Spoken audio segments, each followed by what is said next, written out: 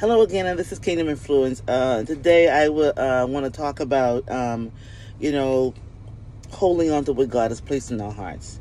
Just hold on to what God has placed in your heart. I think that's very important.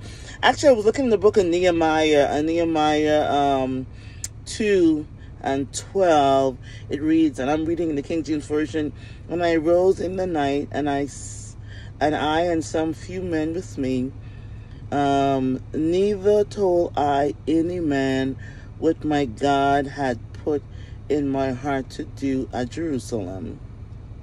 Neither was there any beast with me, save the beast that I rode upon." I wanted to read that chapter so you can hear the part. He said he didn't tell anybody what God had placed in his heart. Listen, teachers, sometimes the things have been placed in our hearts and we talk it. We talk it. And we talk it to people we think are well-meaning, but they're really not the right people to tell it to. Sometimes when God places things in your heart, something to do, something new to start, to begin with, you don't need to tell anyone. You need to hold that in. And Nehemiah held it in his heart. And when it was time to tell it, he felt it was time to tell it. He told it to Sanballat.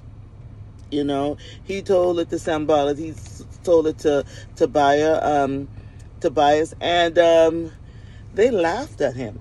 And that's in Nehemiah 2. And I think that one's that's verse 19. They laughed at him. So sometimes we need to hold some things in our heart and not reveal them to anyone else, and just do what we're supposed to do, because the well-meaning people we think we need to tell, they're gonna laugh at us, talk behind our backs, and then it discourages us from doing what God has placed in our hearts. So today, just hold on to what God has placed in your heart to do.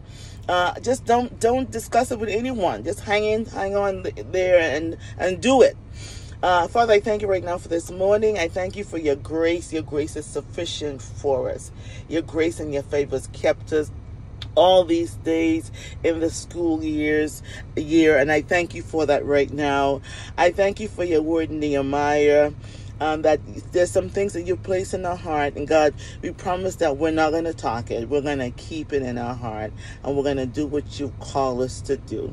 And even if some of us have talked it already, Father God, and our friends laughed at us and talked behind our backs about it, it's okay.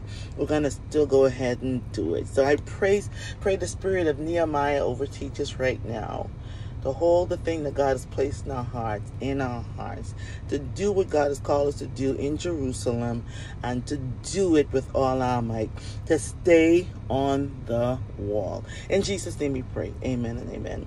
So, once God places something in your heart, sometimes, just hold on to it. Just hold on to it. That's the best thing for most of us.